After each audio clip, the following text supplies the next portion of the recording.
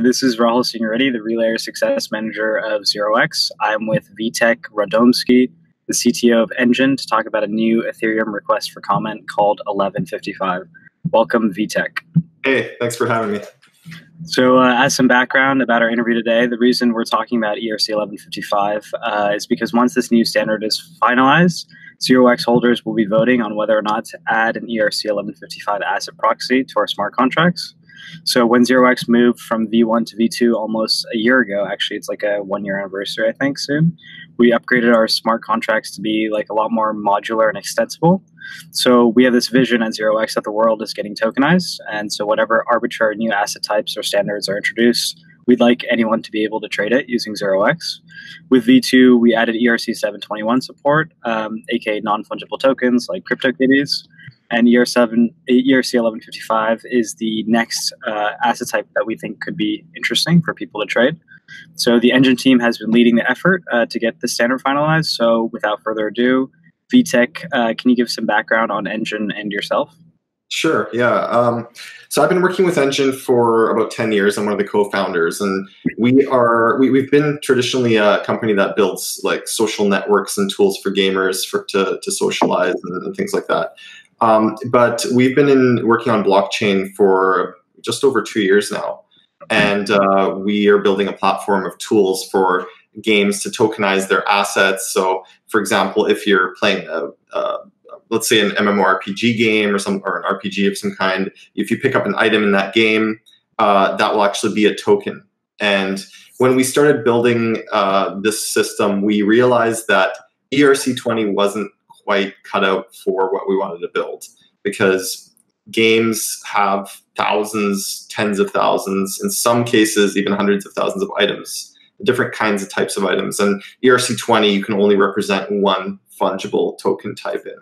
And at the same time, ERC 721, while it's really good for non-fungible token cases, it also only supports one sort of class of those non-fungibles.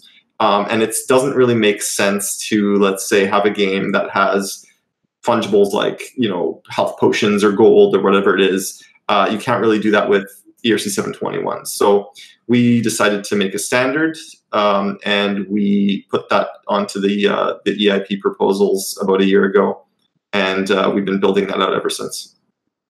Cool. So how did you kind of make the shift from just the video gaming industry to more of a blockchain gaming focus? Well, we realized, okay, so we ran a platform where actually the real game that really took off with this is Minecraft. People would create Minecraft servers, and we built a plugin for Minecraft that lets you go to the server's website, purchase some kind of power-up in the game or item in the game, and then it automatically grants your player that in the server.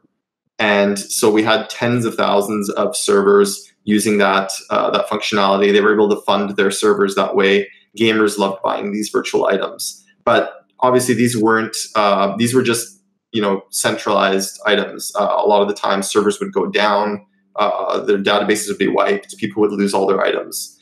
And so that was the real starting point of this idea. And once Ethereum was more mature, we got the ERC20 standard, we started seeing smart contracts are really mature. We were like, okay, let's really get into this and build a really good standard. And it started with Minecraft, and then we realized this could apply to all gaming, and we started seeing a lot of really cool, interesting ways you could use tokens in games. And we were like, holy cow, this is an absolutely unexplored area in gaming. Like, there's never been this power in games to actually own items that you can take outside of a game. You can own them yourself. You have some rules and things in the smart contract that protect you as the gamer. And you could also start building cool tools around the game. I mean, a lot of the games that I saw that were successful in the past actually let people do things like modding, or they had APIs. World of Warcraft has an API. People started building websites that showed people's character profiles with all their items in them, and trading sites and things like that. So this really adds a lot of power, and it'll apply to any game that wants to integrate blockchain assets. Cool. Could you walk me through maybe an example use case for 1155 in blockchain gaming, as well as something we're excited about is using 1155 for things outside of blockchain games as well? Yeah. Use case here and there. Yeah, I have a lot of use cases. I mean, so for gaming, obviously, what we're building is you can go into a game. As a game developer, you could, for example, tokenize a bunch of your assets in the game, and you can pre-sell those assets or distribute them in some way to gamers. So let's say while you're building your game, you can sell people some of these assets to fund your development, and then people will buy these things, and then when the game comes out, they can actually go in the game and use them. And for gamers, this is a real, like, having ownership and collectible aspect of these items is really powerful. Now, another cool thing with gaming is you can now take these assets to multiple games. So there's this concept called the gaming multiverse, where you can get, let's say, an epic sword in one game, jump into the second game, and still have that asset on your character. Same thing with, creatures or pets or any kind of thing. You can also add metadata to these items and, build a history over an item.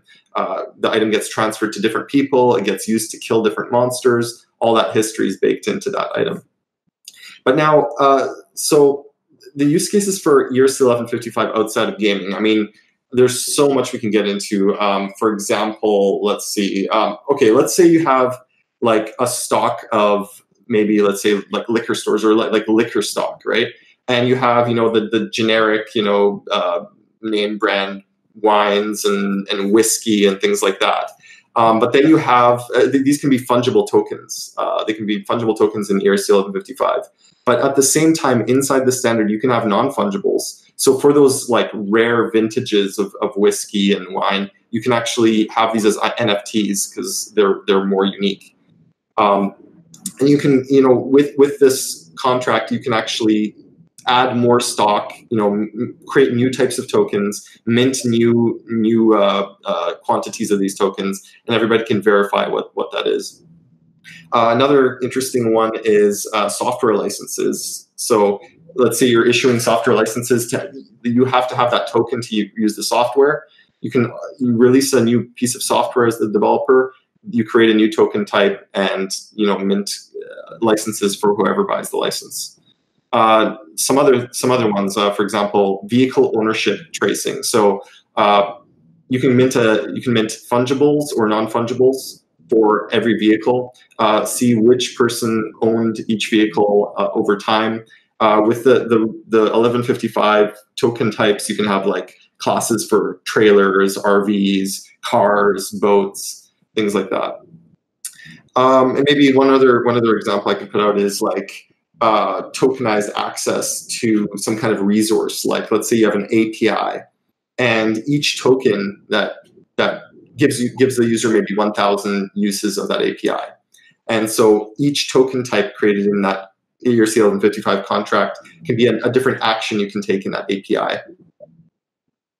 Cool, and I think Augur voting shares as well will take advantage of 1155, right? Yeah. So are there any other teams that are like helping you on this that you're working with, or is it mostly just you guys? So there's a number of people building stuff on ERC 1155. We have a number of authors in the standard. One of the guys, Philippe, is actually, I think he's been involved with Zero X and Horizon Games. He's been really helpful in getting this standard moved forward as well.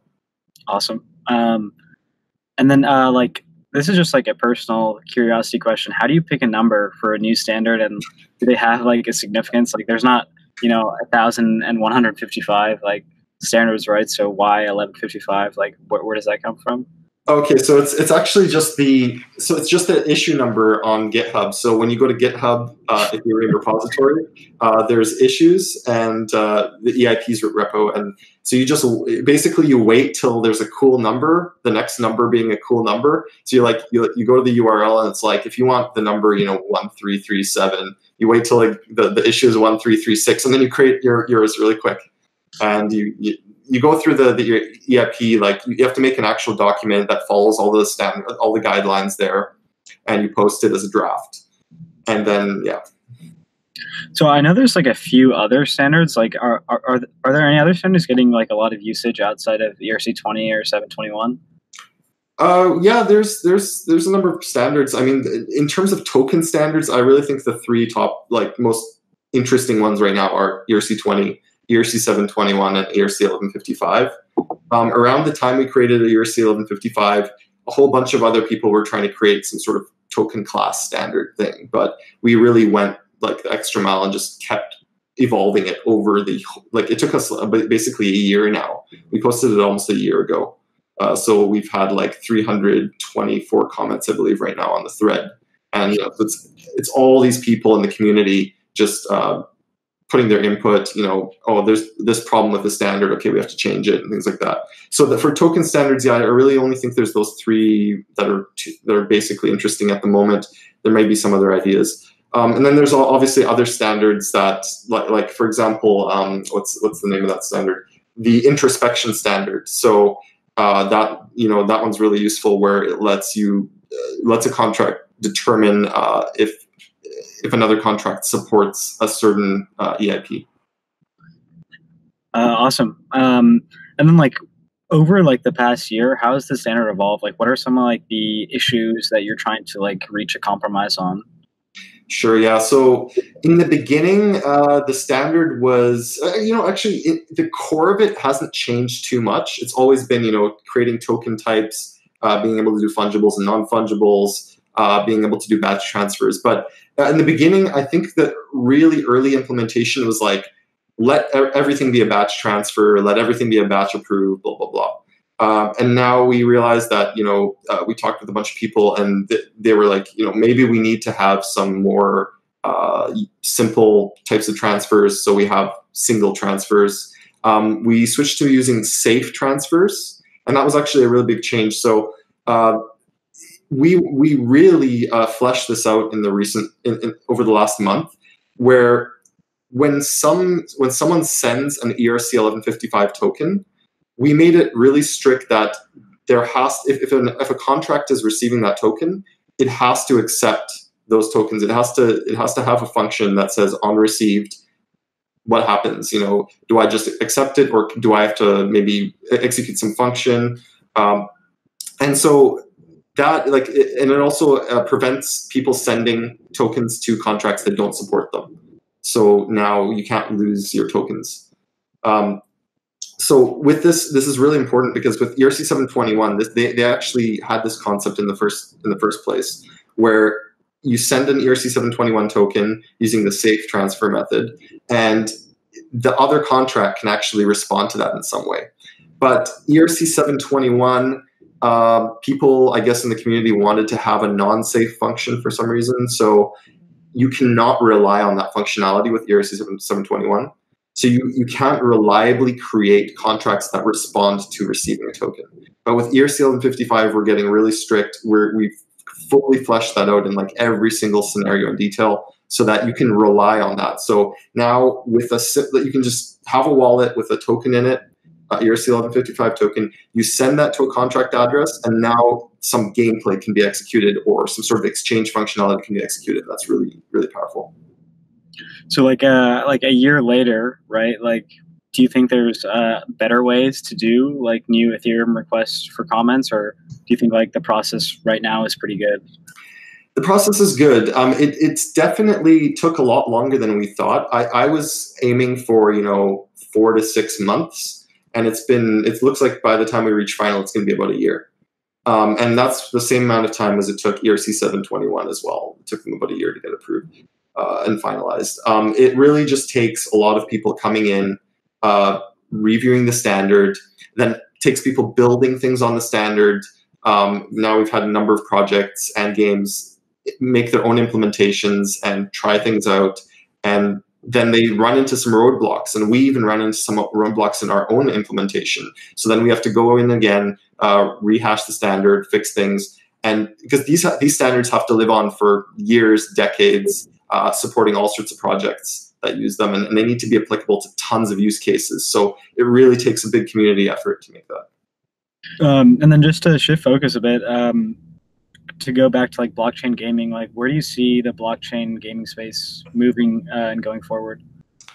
Well, I think the whole multiverse concept hasn't been explored yet. So we're going to see games take multiverse assets and use them in ways that we haven't expected. I think already with the games that we're working with at Enjin, they're starting to use tokens in really unexpected ways. One guy is Ultraverse is basically tokenizing game servers. So now he has a model where just people, that are gamers and want to make some sort of side income can actually get a token and run a game server, and make some money off that.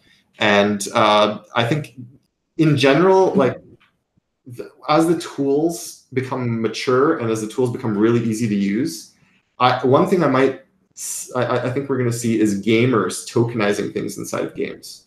So you join a game, and whether it's you're crafting something inside that game universe and tokenizing it as a new token, or if you were maybe making skins or something like that. Like there's a whole community on Steam right now that builds 3D models and assets. Now they can tokenize them and make them limited run items and sell them. So that could be really interesting in gaming. Another cool thing people can do is, one really cool one is signed items by star players. So in some of these games where you have famous Twitch streamers, really hardcore tournament people, the famous players can actually take one of your items, sign it, and give it back to you, and you have that now. It's pretty cool. So are we talking about like Trezor signatures or like ledger signatures, something like that? No, actually, I'm talking about like a metadata signature. So they can apply on-chain metadata to that item ID. So who knows? Maybe some games can actually do things like they have some sponsored players, and if they sign your gun or something like that, then it starts glowing with the player's color or has their logo on it or something. Who knows? You can do a lot of cool things with that and start promoting your game more. Cool. And then last question, just to plug in 0x a little bit, how do you see like exchange being a part of this like nascent blockchain gaming space? I think it's something that we talk about with just about every game. So it's going to be huge for games. A lot of games want to have a secondary market, especially games that are getting to blockchain. They want to have secondary markets. They want to have people exchanging items. So I think 0x, making this into a protocol, being very open this way, is really cool. And if we had 1155 support with this would be really amazing. I mean, the whole thing that blockchain actually lets you do is take these items outside of the game, create a whole real world marketplace around these things. So it's definitely going to be very cool to see. Awesome. Thank you so much for agreeing to be interviewed. It was a really, really good one. Thanks. Yeah, it was fun. Thank you.